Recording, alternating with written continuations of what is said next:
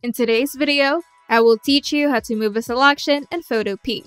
Let's get started.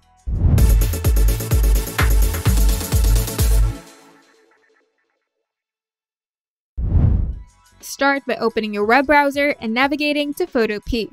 Now go to File, then Open, then select and open the image that you want to edit. Now we're going to make a selection, but first we're going to choose a selection tool. You can use the marquee tool for rectangular or elliptical selections. You can also use the lasso tool for freehand or polygonal selections.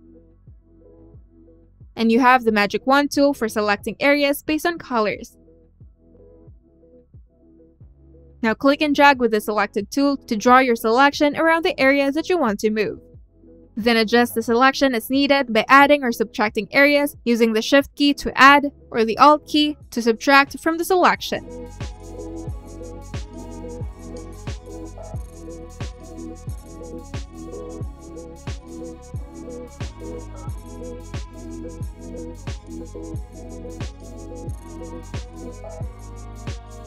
Now we're going to move the selection.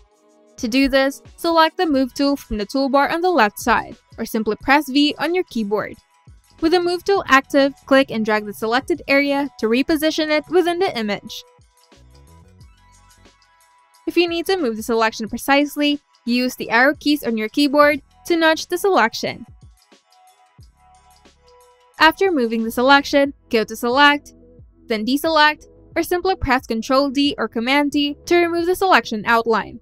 For more control over moving and resizing, you can go to Edit, then Free Transform, or simply press Ctrl T or Command T to adjust the size and orientation of the selected area. And if your selection is on a separate layer, you can move it without affecting the rest of the image. Just select the layer and use the Move tool. If you're satisfied with the position of your selection, you can proceed with other edits or save your work. By following these steps, you can easily move a selection in Photopea to rearrange or reposition the elements in your image. If you find this video helpful, make sure to leave a like and subscribe. And if you want to see more tutorials, turn on the notification bell to get notified whenever we upload new videos.